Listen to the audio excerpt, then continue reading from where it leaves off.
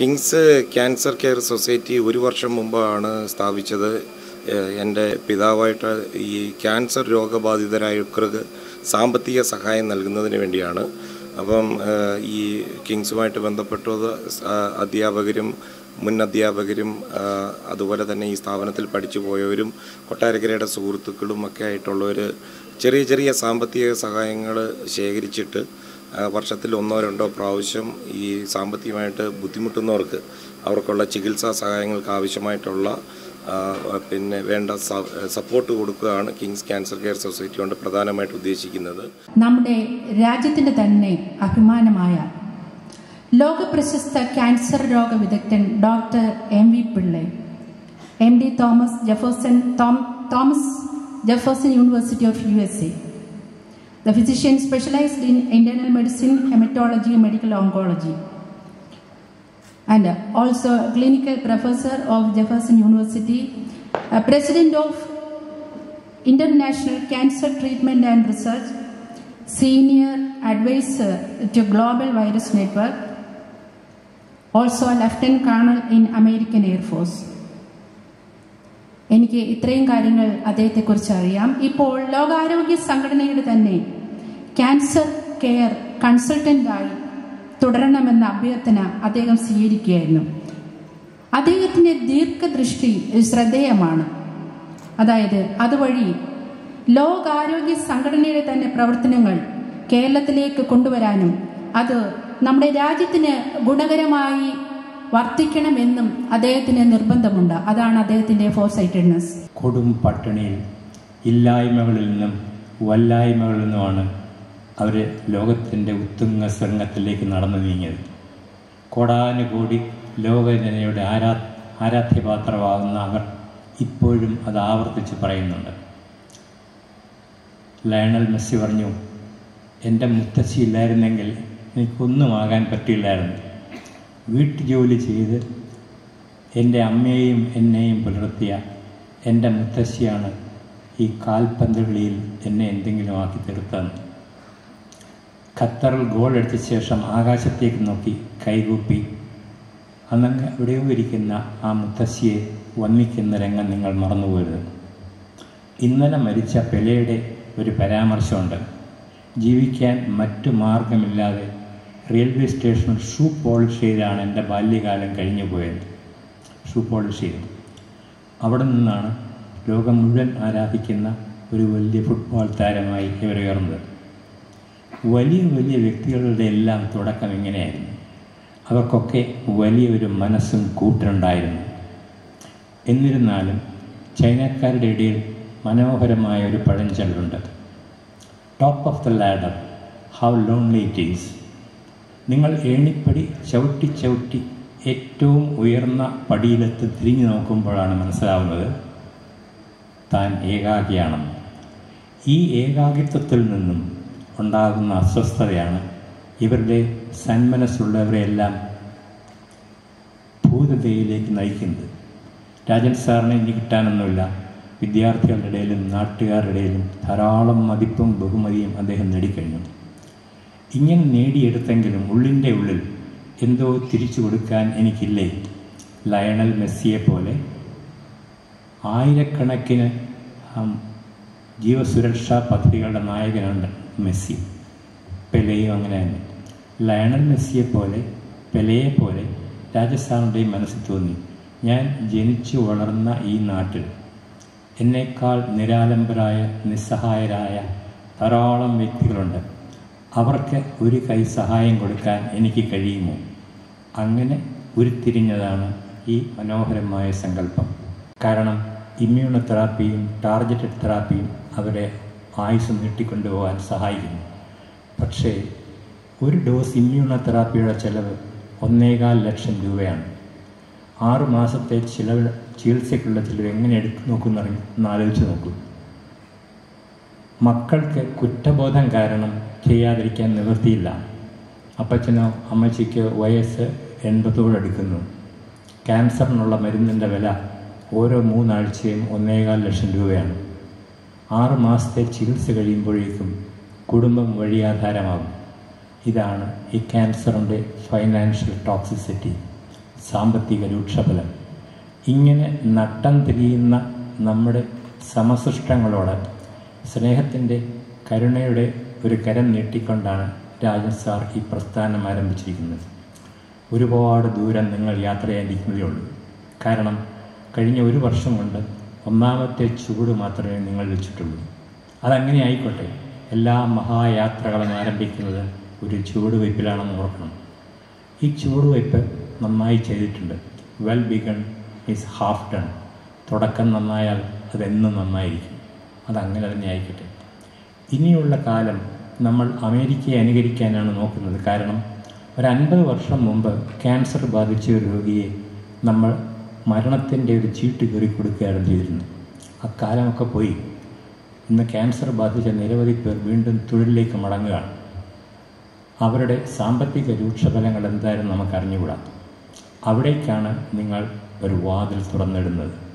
കഴിഞ്ഞ ഒരു കൊല്ലം കൊണ്ട് തന്നെ ലക്ഷക്കണക്കിന് രൂപ സംഭരിച്ച് സാമ്പത്തിക രൂക്ഷഫലം അനുഭവിക്കുന്ന ക്യാൻസർ രോഗികൾക്ക് ഒരു സഹായഹസ്തം നൽകിയ നിങ്ങൾക്ക് എൻ്റെ അഭിനന്ദനം.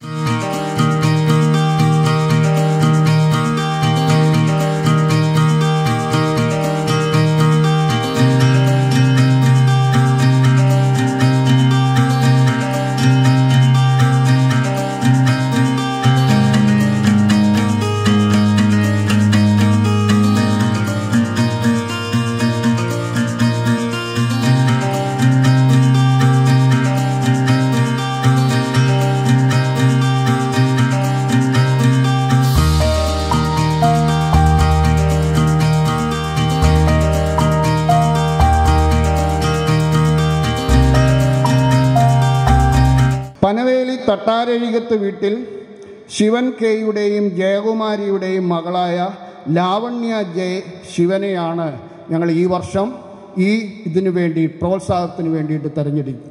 ഏറ്റവും മിടുക്കിയായിട്ടുള്ള കുട്ടി, എല്ലാ ഇതിലും SSLCക്ക് എല്ലാ വിഷയങ്ങൾക്കും 100% mark, full A+, +1 full A+.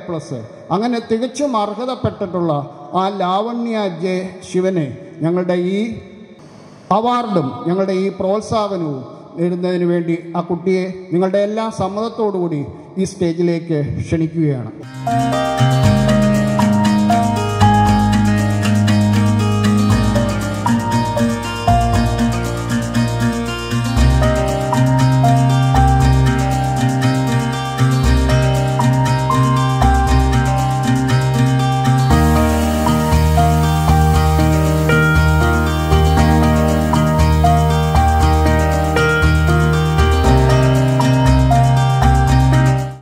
Doctor Pillai sir സംസാരിച്ചത് ചില കുട്ടികൾക്ക് ചില റിക്വയർമെൻറ്റുകൾ വന്നപ്പോഴത്തേക്ക് നാട്ടിലുള്ള ആൾക്കാരെല്ലാവരും സഹകരിച്ച കാര്യങ്ങളാണ്. അതുവഴി ചില ആൾക്കാർ കിട്ടിയ സഹായങ്ങളെക്കുറിച്ചും ആ ആൾക്കാർ എന്ന് പറഞ്ഞാൽ മനുഷ്യർ തമ്മിലുള്ള കണക്ഷൻ, അതൊരു രീതിയിലും ഡിഫൈൻ ചെയ്യാൻ പറ്റാത്ത രീതിയിലുള്ള ബന്ധങ്ങളുള്ള കണക്ഷൻസ് ഉണ്ടാക്കി പോകുന്നു. അതുകൊണ്ട് മനുഷ്യരെ സഹായിക്കുന്ന രീതിയിലുള്ള കണക്ഷൻസിനെ കുറിച്ചാണ് സംസാരിച്ചിരുന്നത്. നമ്മളിപ്പോൾ ഞാനിപ്പോൾ ഫേസ്ബുക്കിൽ പലപ്പോഴും നമുക്ക് റിക്വസ്റ്റ് വരുമ്പോഴത്തേക്ക് ചില കുട്ടികളുടെ ചില മനുഷ്യരുടെ റിക്വസ്റ്റ് വരുമ്പോൾ, നമ്മളെ ഫ്രണ്ട്സിൻ്റെ റിക്വസ്റ്റ് വരുമ്പോൾ, നമ്മളുമായിട്ട് എന്നോ പരിചയമുള്ള ചില ആൾക്കാരുമായിട്ട് ഓൾറെഡി ബന്ധമുള്ള ആൾക്കാരാണ് വന്നിരിക്കുന്നത്. എന്ന് പറഞ്ഞാൽ അവരും മറ്റുള്ളവരും തമ്മിൽ എങ്ങനെയോ കണക്റ്റഡ് ആയിരുന്നു, ഇപ്പം ഞാനും അല്ലെങ്കിൽ കണക്റ്റഡായി എന്ന് പറഞ്ഞാൽ നമ്മൾ നോക്കുമ്പോൾ മനുഷ്യ സമൂഹത്തിലുള്ള ഒരുപാട് ആൾക്കാർ തമ്മിൽ നമ്മൾ അറിയാത്ത രീതിയിൽ പല രീതിയിൽ കണക്റ്റഡ് ആയിട്ടുണ്ട്. ഇവിടെ ഇപ്പോൾ ക്യാൻസർ കെയർ സൊസൈറ്റിയുടെ കാര്യത്തിൽ നടക്കുമ്പോഴും സമൂഹത്തിലുള്ള പല ആൾക്കാരുമായിട്ടുള്ള കണക്ഷനെ കുറിച്ചാണ് ഇപ്പോഴും ഇവിടെ സംസാരിച്ചുകൊണ്ടിരിക്കുന്നത്. അവരിലേക്ക് കൈപിടിച്ച് ഉയർത്തുന്ന രീതികൾ. ഇപ്പോൾ ലാവണ്യ മോൾ ഇപ്പോൾ സ്കോളർഷിപ്പ് കൊടുക്കുന്നതും ഒരു കണക്ടിവിറ്റിയെക്കുറിച്ചാണ് ഇപ്പോഴും സംസാരിക്കുന്നത്. വേറൊരു ഡിഫറെൻറ്റ് കൈൻഡ് ഓഫ് കണക്ടിവിറ്റിയാണ് ശരിക്കും എൻ്റെ അടുത്ത് ഇവിടെ അറിയിക്കാൻ പറഞ്ഞിട്ടുള്ള മധു. അത് US 16ാമത്തെ വയസ്സിൽ ബർത്ത്ഡേ ആഘോഷിച്ച സമയത്ത് കിട്ടിയ ചില ഗിഫ്റ്റുകളും മറ്റും കളക്ട് ചെയ്തപ്പോൾ അത് മറ്റുള്ളൊരാളെ സഹായിക്കണമെന്ന് ആഗ്രഹം തോന്നിയ വർഷ എന്നൊരു കൊച്ചുമിടുക്കിയുടെ മനസ്സിനെ കുറിച്ചാണ് ഇവിടെ സംസാരിക്കുന്നത്.